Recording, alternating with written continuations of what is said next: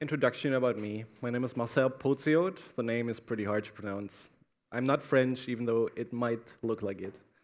I'm managing partner and developer at a company called Beyond Code. I started it in December last year, so it's very new. And you can follow me on Twitter if you want. That's my Twitter handle, where I'll be talking about PHP development, chatbots, all sort of things, or ramble about gaming. When I'm not working at my company, which, as I started it in December, has become quite rare, I actually enjoy doing a lot of open source work. Well, it's not completely true. I also enjoy spending time with my family, and I thought about adding a slide here because I just started playing PUBG. I don't know if anyone knows this game. I just wanted to tell this. It's awesome because I started realizing I'm just too old for Call of Duty kind of games, and all these 17-year-olds will just defeat me there. So, but nevertheless, I do open source quite a lot because I just love giving back to the community. We do use a lot of open source tools in our daily life. As developers, I have somewhat around 40 or 50 open source PHP packages around with close to 1 million downloads. And so just want to encourage you, if you want to get started with open source, just do it. Get started with it. There is no kind of losers in there. Just publish your code and you will definitely learn from other people. And another quite popular thing is the Laravel test tools Chrome extension. Just want to quickly talk about it's a Chrome extension that lets you record the actions that you perform on your website, and it generates a Laravel test code out of it. So when you click on it, it generates the code for you. I know it's not TDD, but it uses 15,000 people use it weekly. So it at least helps to create more tests for software, which is great. And it's also available for Codeception. All right, chatbots. They're not all as evil as the T1000 here. Plus, he wasn't that chatty. But so let's take a look at the definition of a chatbot according to Wikipedia. So according to Wikipedia, it is an application that is conducted by a computer program, and it either uses some audio information for input or textual information. And on the Wikipedia site, it also says that this software passes the Turing test. So those of you who don't know what it is, it's a test for a software to behave like a human being. But my definition of it is it's just an interface that you can use to access your application. So it's nothing more. You can just think of it as somebody talks to Alexa, and this triggers a specific part of your application, or someone uses Facebook or Telegram or Slack. So it's just another interface for you to use your application. And to give you some examples of what bots are like, because what I experienced is a lot of times people think that chatbots should be these super intelligent artificial intelligence machines that you can ask any kind of question and they understand what you mean. And I think we're not there yet. So a lot of use cases that you probably knew in your day-to-day life is Slack. So this, for example, is a Slack bot that I developed for a company. It allows me to use Laravel Forge. For those of you who don't know what it is a server management system. And it allows me to create a new site on one of my servers. So in this case, it creates a test site using the webshop Laravel repository. I can just say that in Slack. The chatbot will pick it up and create a new database for me, create the server for me, create the site, clone the repository, install Composer dependencies, everything. And it just, once it's ready, it will just give me the URL, and I can browse the website. And so this is cool because it saves me a few minutes of my time, because with this is just 1 minute if you know the right syntax for the bot. which would otherwise take around 10 minutes. But the other thing is that it informs everyone in my team who is also on the Slack channel that I just did that and that I created this website. So it's also about sharing information. This is also another bot that has some kind of more natural language approach to it, which pulls out the DNS information for a specific domain. Then there's a huge market for brand marketing with chatbots. So this is an example from TechCrunch. They have a chatbot on Facebook. And when you talk to it, it allows you to subscribe to specific RSS feeds. So when you talk to it, it will say, OK, which of these topics interest you? And then you can subscribe to the most popular feeds on TechCrunch. And every day at a specific time, which you can also choose, you will receive an overview of the, I think it's the top 10 articles of that day. And TechCrunch will send it to your Facebook Messenger inbox. And I use this quite a lot because it's not as spammy as newsletters, I think. And as I'm using Facebook Messenger anyway, it just feels more natural to me. I just added it this morning. When I was visiting London yesterday for some quick sightseeing, I saw that the Travel for London, TfL, they have a travel bot on Facebook. I just tried it real quick this morning. It allows you to view the times when your bus arrives, and it allows you to check the status on some lines. So the whole self-service market is also very important for chatbots because it lets users interact with your application or your service on the messenger services that they already use. And then chatbots are just fun. So this is just an example. I built an Alexa skill that allows me to deploy to my websites with my voice. So this is what it sounds like. Alexa, ask Laravel Forge to deploy BotMan.io. Deploying BotMan.io. Ship it. While this is not extremely useful in daily life, I just built it because it's really fun to interact with Alexa and let it deploy my website.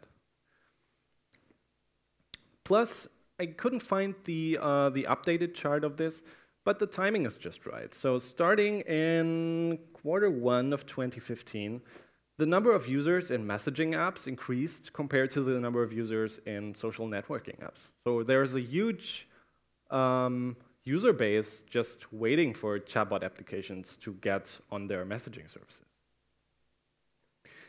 OK, so we talked about chatbots, and they can be fun and used for self-service. So let's build our own chatbot.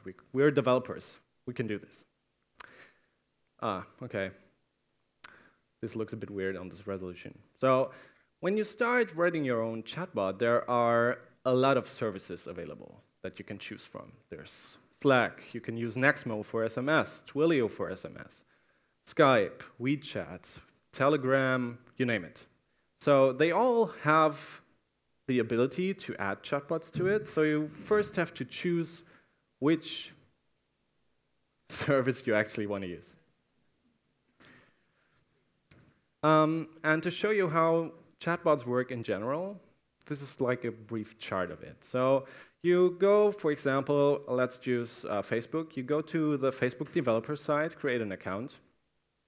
And then you can just use webhooks. So when someone writes your Facebook application, Facebook will then send this data to the webhook you provided. So this would be your bot application.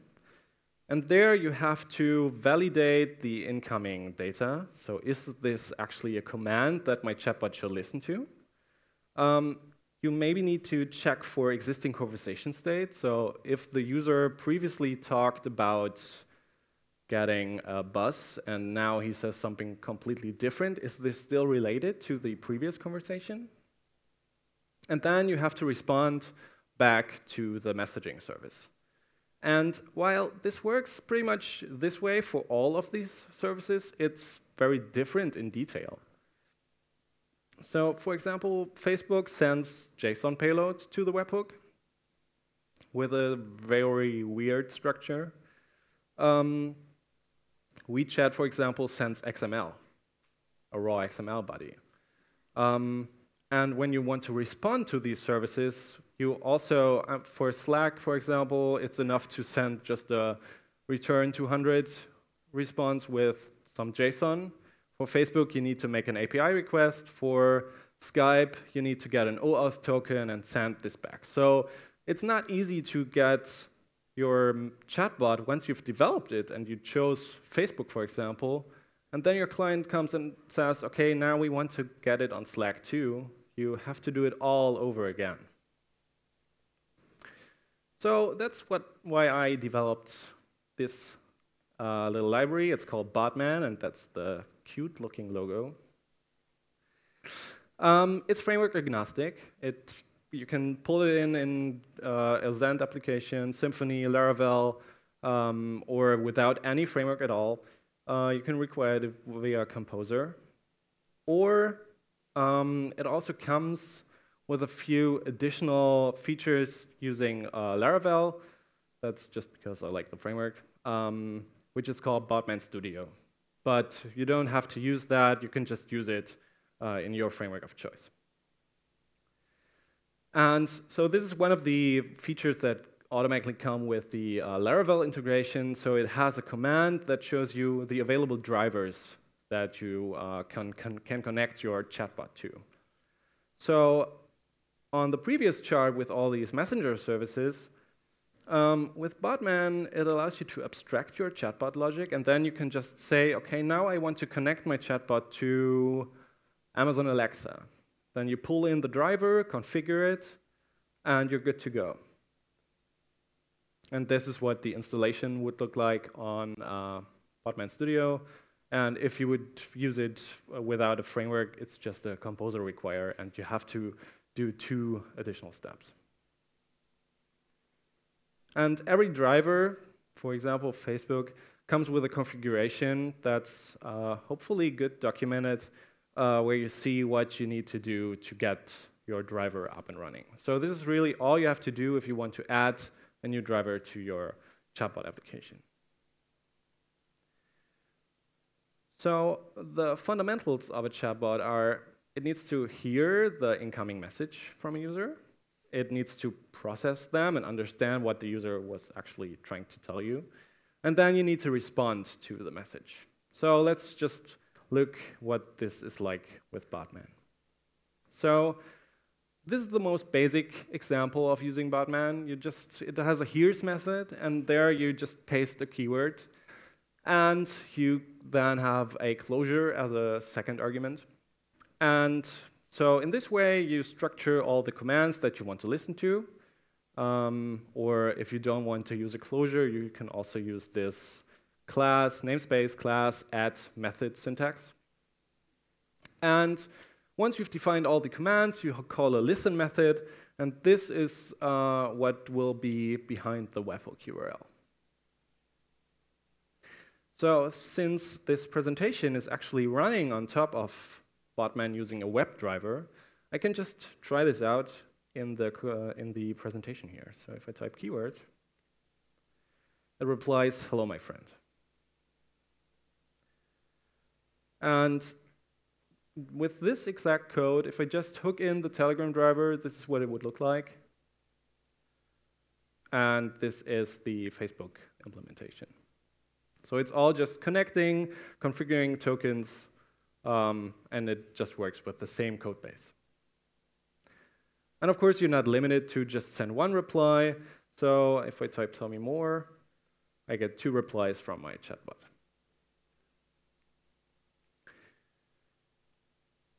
So since you are able to use multiple messaging services, you might want to group the commands that your chatbot can listen to for multiple messaging services. So for example, if you use Nexmo with SMS, you might only want to listen to specific commands that make sense for SMS. And if you use Facebook Messenger or Slack, you have different commands that you want to listen to. So this group method with BotMan allows you to do just that.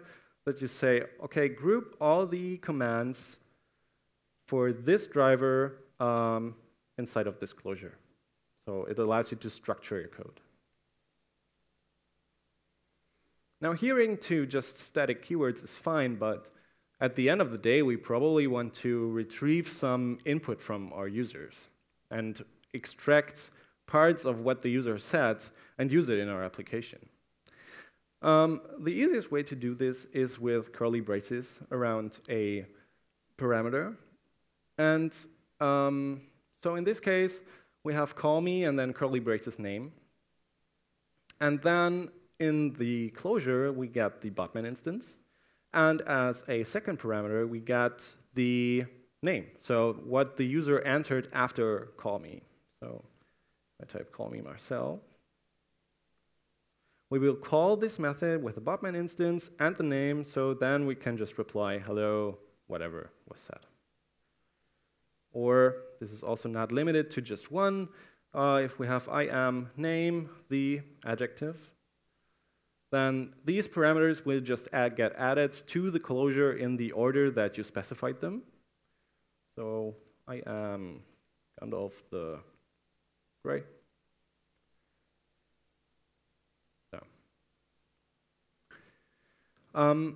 These curly braces are really just for getting everything. If you want more control over what you actually want to listen to, you can just use regular expressions. So everything that's in a regular expression matching group, like the 0 to 9 plus, will just get passed to the closure to the variable. So if I type, I am 32 years old, which I am, we get, got it, your age is 32. And if I would type, I am 30 years old, then we get another response. I have no idea what you're talking about because it will not jump into this closure.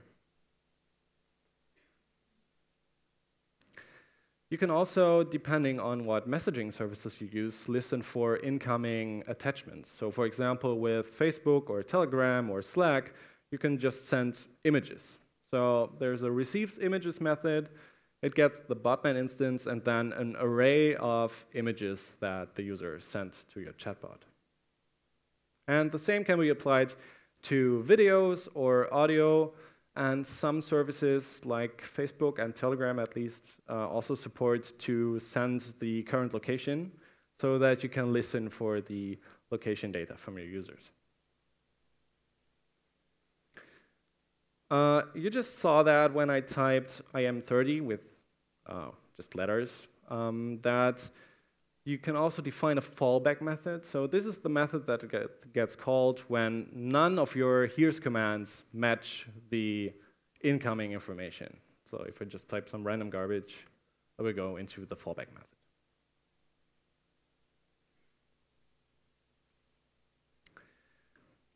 If you want to store some user information, BotMan has a very simple user storage. Underneath, it's just a JSON file with the data in there. So if you want to cache it, you better be using database or Redis. But it allows you to actually just store the information. So this is what the code looked like in the I am whatever age years old example. We replied it, and then I saved this in the user storage. And this means that when another user on Slack, for example, talks to my chatbot, then the user storage is automatically bound to the user that interacts with my chatbot. So it's not shared across users.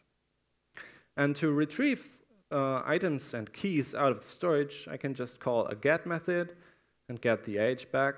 So if I now type, how old am I? It returns the value.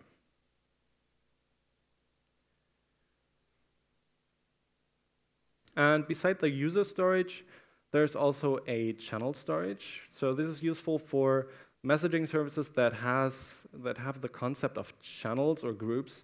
The most popular would be Slack, where you have different channels, but also for services like Telegram, where you have group chats.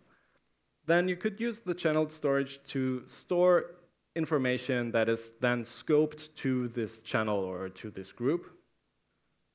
And if you use multiple drivers or messaging services, you can also store information scoped to this specific driver.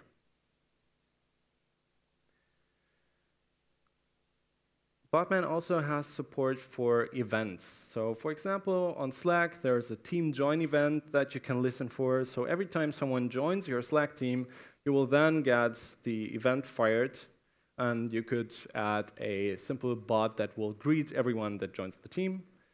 Facebook has, for example, events for message reads. So every time someone reads your messages, you get an event and you can do whatever you want with it. You receive the payload from the messaging service. And another example would be Telegram. It has a left chat member event. So in this case, we say goodbye to the user, but he already left the channel. Anyway, it will work. OK, so up until now, we just replied text. But again, depending on the messaging service, you can also reply rich media, like messages with attachments. So to do this, you can just create an outgoing message class with some text. And then you can say with attachment, and then attach, in this example, an image with a URL. So if I type give me images, we get a reply with an attachment. Same for videos. Again, it depends a lot on which service you use, if the service supports videos or images. So this obviously wouldn't work with SMS. So give me videos. I turned myself into a pickle, Morty! Boom! Big reveal, I'm a pickle. What do you think about that? I turned myself into a pickle! All right. Pick a rig. And if you want to make use of some driver specifics, you can also do that. So in this example, Facebook has a whole bunch of different templates that you can use. So you can create a list template. So the list template is part of the Facebook driver that you pull in. And with this, you can create a response, which is then a list with two elements.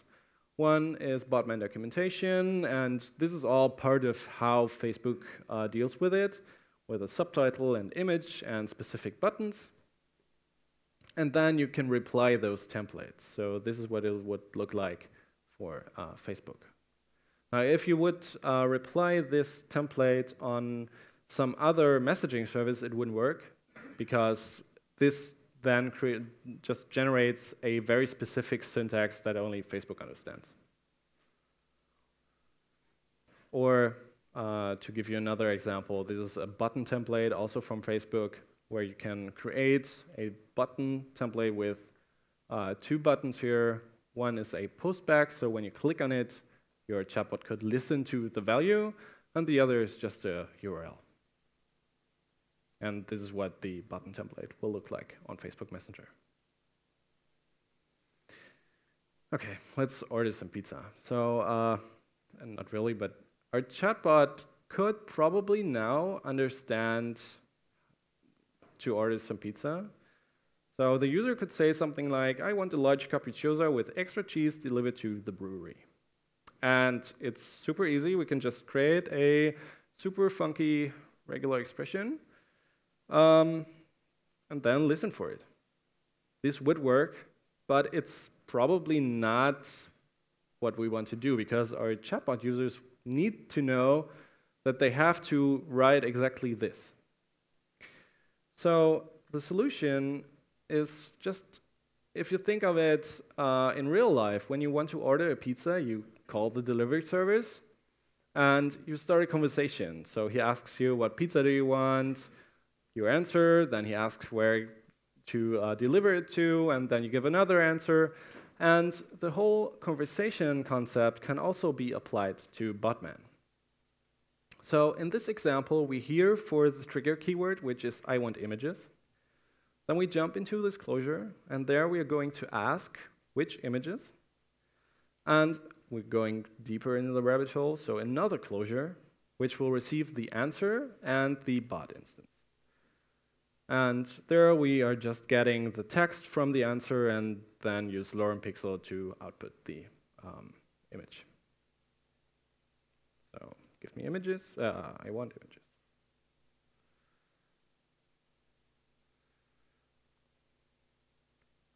Now asks me which images, and of course we want cats, so we get cat images.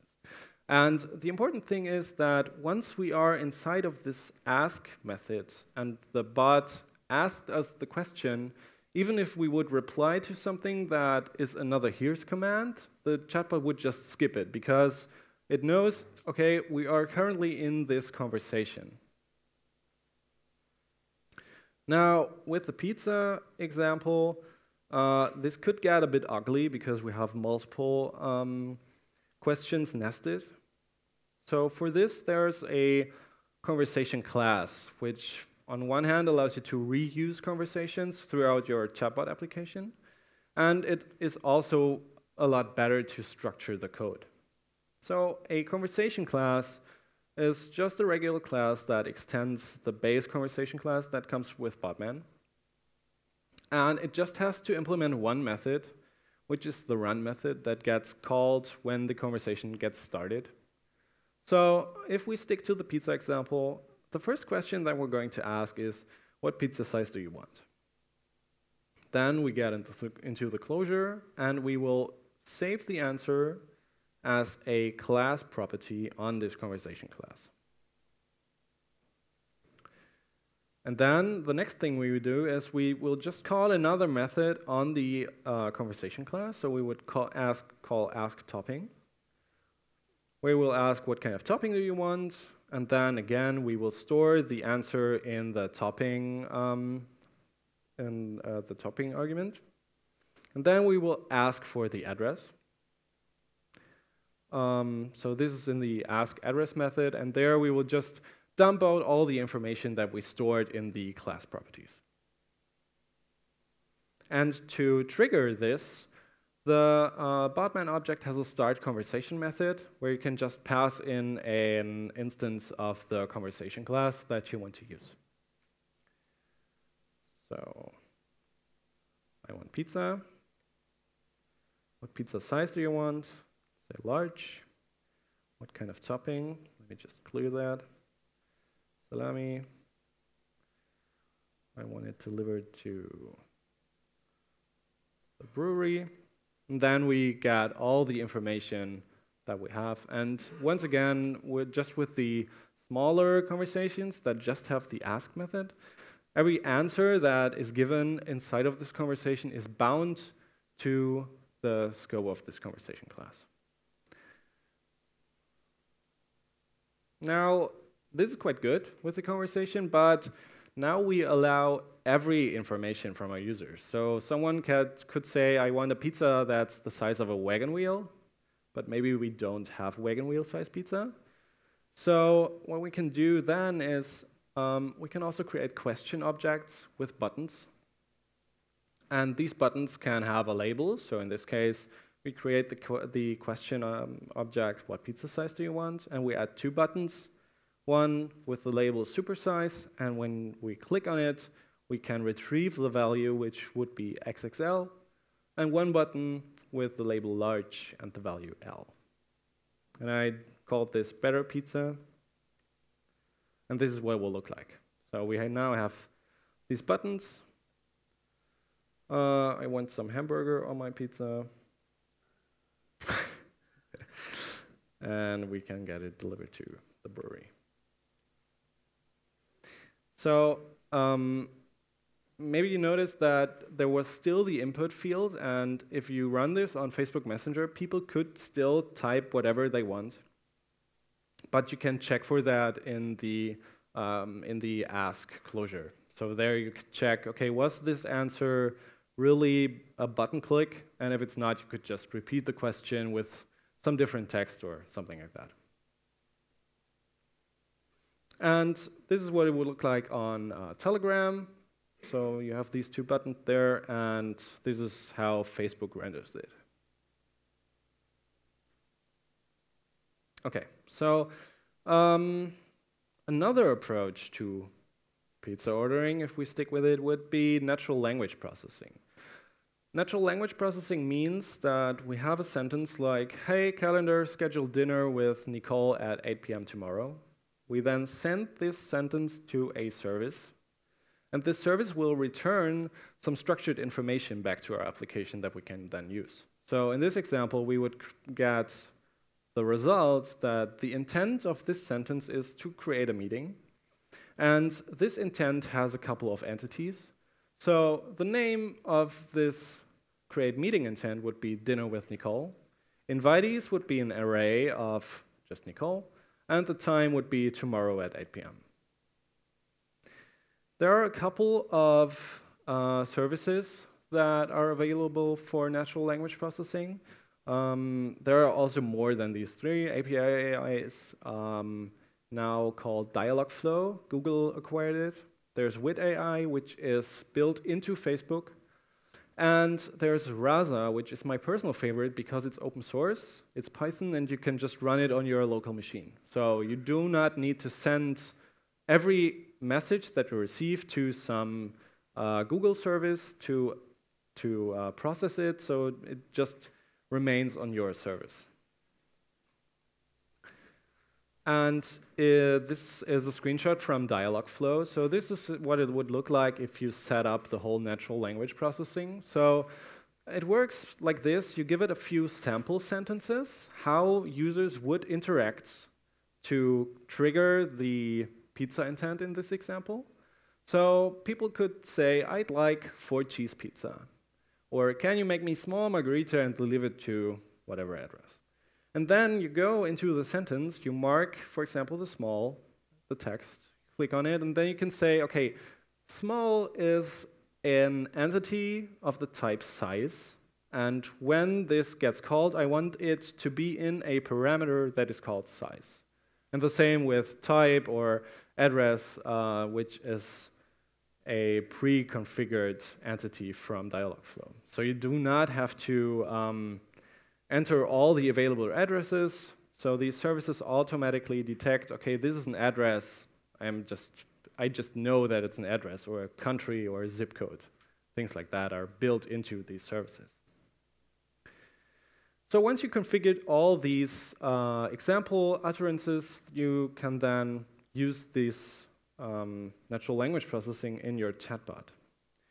And with BotMan, this is done through some middleware system. So we can create a Dialogflow middleware in this example with a Dialogflow token, and then we say we want to listen for actions. I will explain this in a bit. And then we say, okay, every message that your chatbot received will go through this middleware, because we need to send every incoming message to Dialogflow to determine, is this actually an intent that we want to listen to? And then in our here's method, we can just say, okay, we want to listen for order.pizza. And then we can tell the here's command, okay, but only listen to it using this middleware. So if someone just types order.pizza, this will not work, because the text order.pizza would be sent to Dialogflow and not return the intent that we want to. And then we can access these parameters that were added from the middleware using the getExtras method on the incoming message.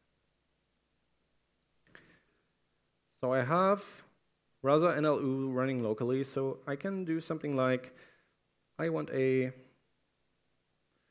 large salami pizza with, I don't know, onions.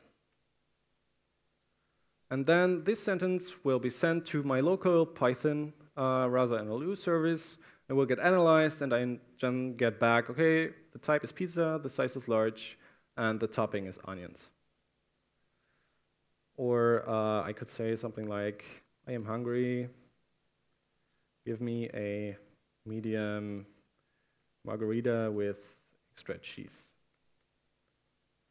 And then this also gets processed. And these services are smart enough to be, these sentences that you send to them, they don't have to exactly match these sample sentences. So if they just differ a bit, it will still pick up the arguments from the sentence. Another very useful feature of BotMan is that you can originate messages. So when you think of Slack, this would just be a notification. So you can notify someone on Slack or Facebook or SMS with some text, which is nice. But the real benefit is that you can also originate conversations. So for example, let's say there's a PHP conference in London, and after the event, we want to notify everyone on Telegram or Facebook and send them a conversation where they can give feedback in Messenger. So all you need to do is you have to get the user ID first. So the people need to interact with your chatbot in some sort of way. But then you can just originate conversations and send them out. Testing is also added in BotMan. It's a feature that most of the available chatbot frameworks don't really care about because testing chatbots is quite hard. And with BotMan, at least I tried to make it pretty simple. So this is just a PHP unit test. And there we say, OK, the bot receives the message test, and then we assert that the reply is hello. And it comes with a whole bunch of different methods that you can use to receive tags and assert replies, assert that the reply is in an array, that it's not a specific kind of reply, that it's a question or some kind of Facebook template. So there are a lot of more of these testing helper methods that you can use when developing chatbots, so that it really is possible to use TDD when developing a chatbot. I talked just briefly about the middleware concept in BotMan, and I think it's one of the most powerful features of the library because it allows you to hook into the various parts of the chatbot lifecycle. So this is what the whole lifecycle of BotMan looks like. So when you call the listen method and someone sends you a message, BotMan will get the incoming message from the driver that is matching this message. And you can hook into this using the received middleware. So this is, for example, what we do with Dialogflow. We get the message, send it to some third-party service, add additional information to the message, and then it goes into the next part. Next, we check, is the user currently in a conversation?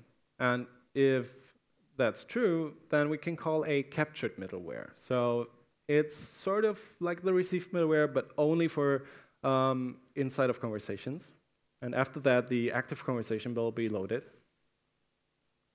If we're not in a conversation, we have the message matching. So this is the actual regular expression matching.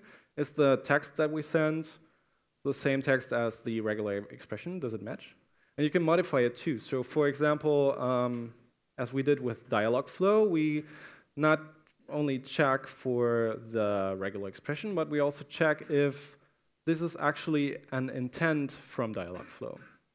Or if you have messages on your chatbot that you only want to listen for when an admin of the Facebook page sends it. So maybe you have some admin commands to list users, delete users, things like that.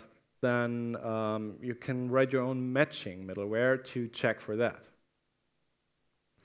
And there's a heard middleware, which is basically the received middleware, but it will only get called when the message was actually matching.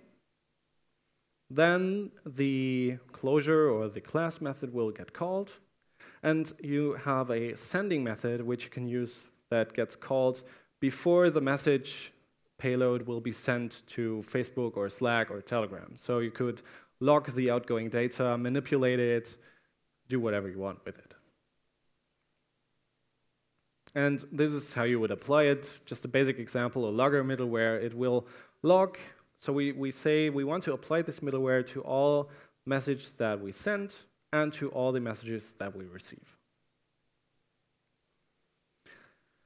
And BotMan ships with, I think, 10 drivers for all sorts of different messaging services, but you can also create your own.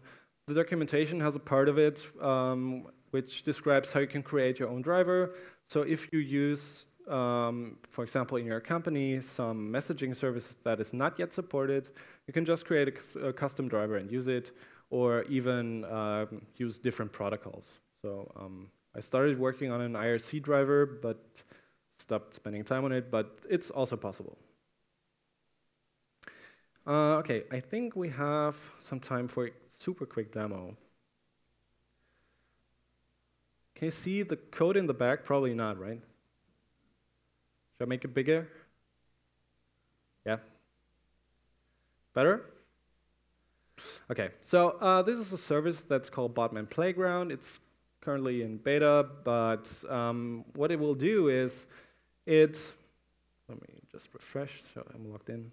It allows me to quickly try out a chatbot. So I have this code editor here, and underneath I have this web widget that I can use to try the chatbot. So if I would say BotMan, here's hi, and we go into the closure, and there we're going to say bot reply hi PHP Conference UK. So if we try this and type hi, we should get the response. Okay. So since a lot of the speakers here rely on feedback, I thought it might be a cool idea to just build a quick demo of a chatbot that you can use to rate this talk on Telegram. I don't know. Quick hands up, how many people have Telegram here? Okay, quite a few. So what we're going to do is, when you connect something to Telegram, you have a Get Started button, and when you press on it, Telegram will send a /start message. So we will use this to start the conversation, which is new app conversation. And in this conversation class, we have the run method. So I'm going to create a question.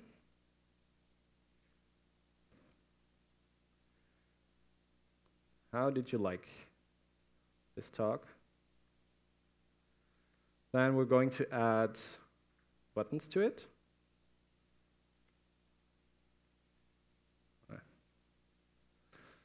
So let's say thumbs up,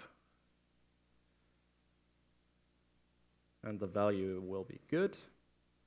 And another button that has thumbs down. Nah. All right. And then we're going to ask this question. So it's this ask question. Then we get the answer.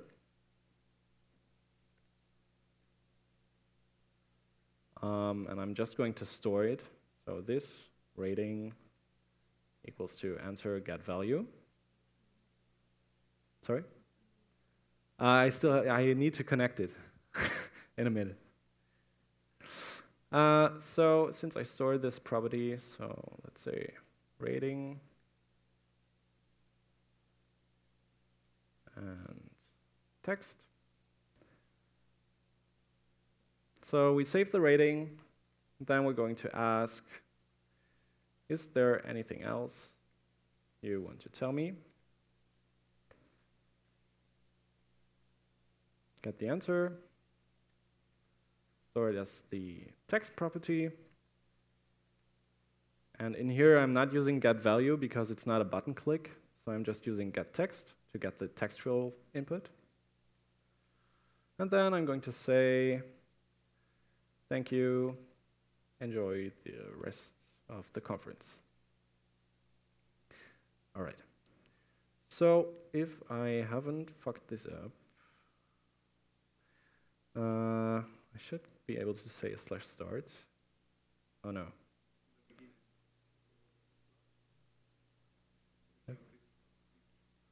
Forgot something. Oh no. That's the instance.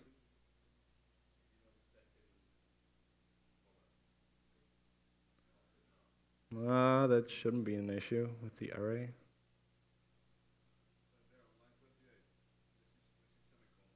Oh yeah.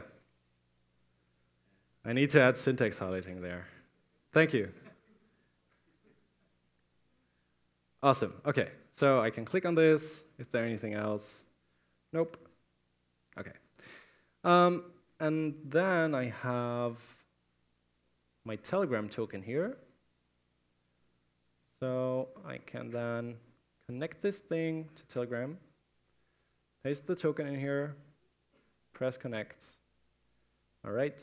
And since I want to see what you are using this for, I also have a super small snippet to send this anonymously to a server of mine.